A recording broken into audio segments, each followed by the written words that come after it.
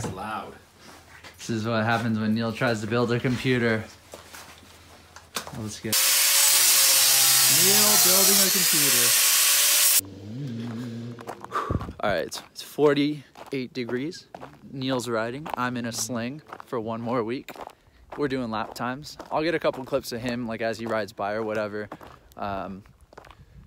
But yeah, I don't know. I'm all packed up, ready to go. So I'm not on the GoPro because the GoPro's packed in my bag. We're going home, back to Palo Alto. I have a PT appointment tomorrow. You want to take lap times? Okay. Nico.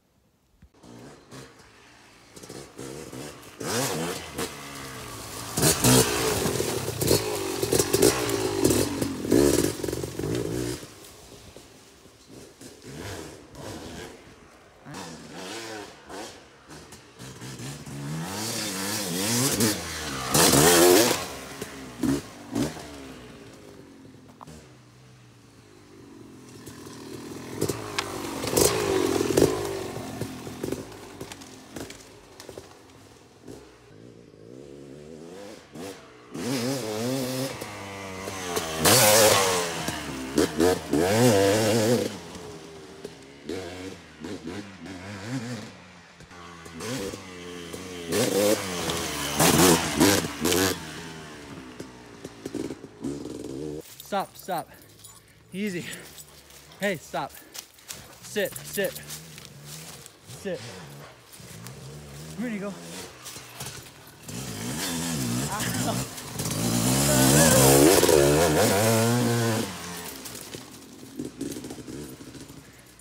I just got mauled by a dog. Oops.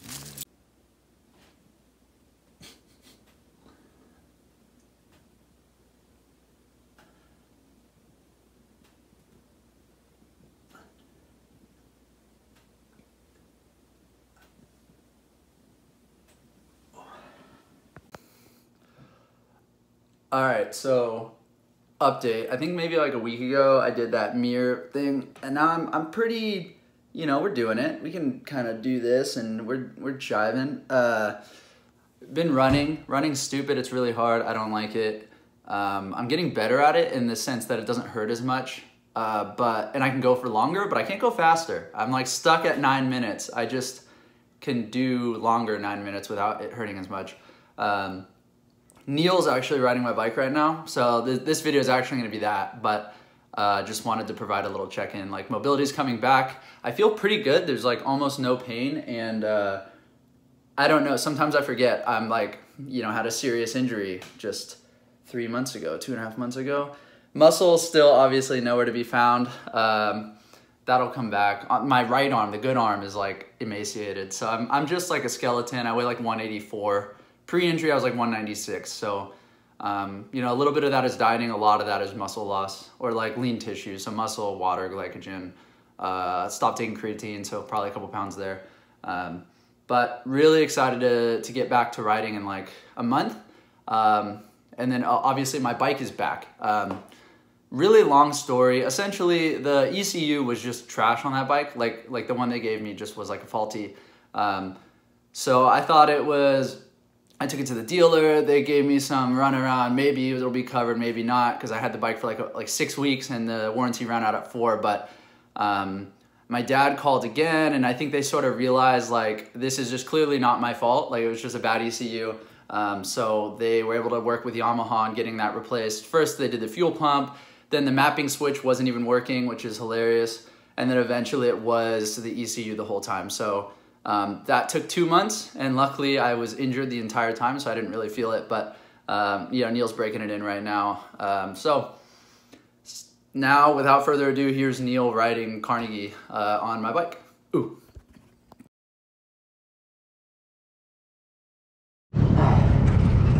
All right, so I'm here at Club Moto. I was trying to go to Carnegie today, but they're at capacity. And she said it takes like typically like 2 hours for them to not be at capacity during that time of day or whatever. So I went to Club Moto. Instead, I'm on Jack's bike because my bike's has a brake The brake pedal bolts are stripped. Whoops. So Jack got his bike back, but he's hurt, so.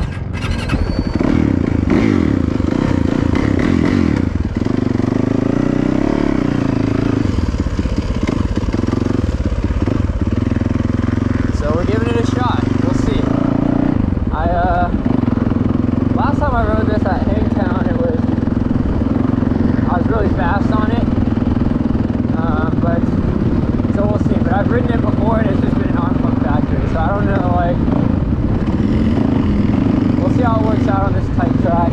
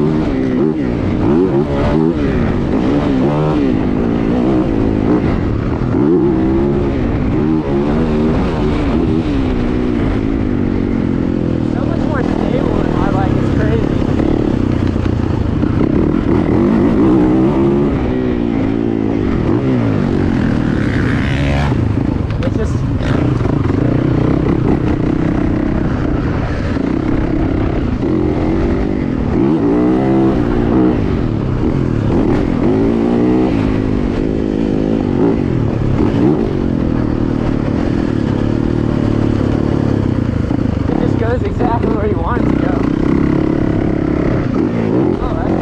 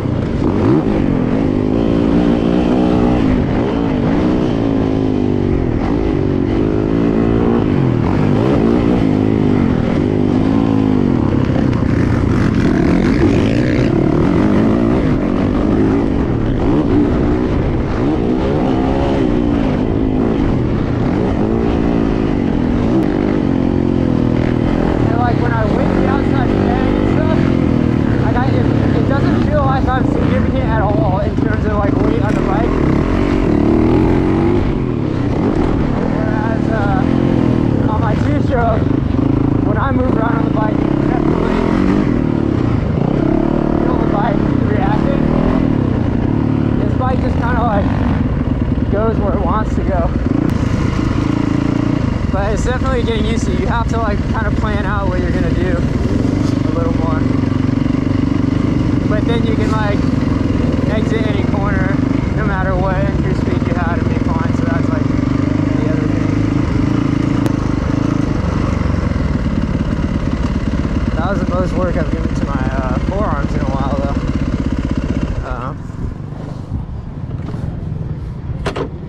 There's, I don't know why, but maybe I'm trying too hard. I'm trying to ride out like a two-stroke, but I'm definitely getting some arm pump. Luckily it's not too hot, so you can kind of like survive that. Oh, we got plenty of battery. Moto 2. Hopefully this goes a little better than Moto 1, where throttle hand kind of locked up with arm pump. I even got a blister on it, so I'm probably grabbing on too tight. But I did the whole moto, and that's the goal for this moto. I'm gonna get the whole moto done. Yeah, let's see how it goes. Overall, I think in some places this bike is really easy to ride. But one of the things I'm struggling with a little bit is just the suspension it's really stable, but it's kind of stiff. And I can't really feel the ground underneath me. So I'm like, a lot of corners I'm just like coming in way too hot and like not kind of realizing where I need to hit the brakes.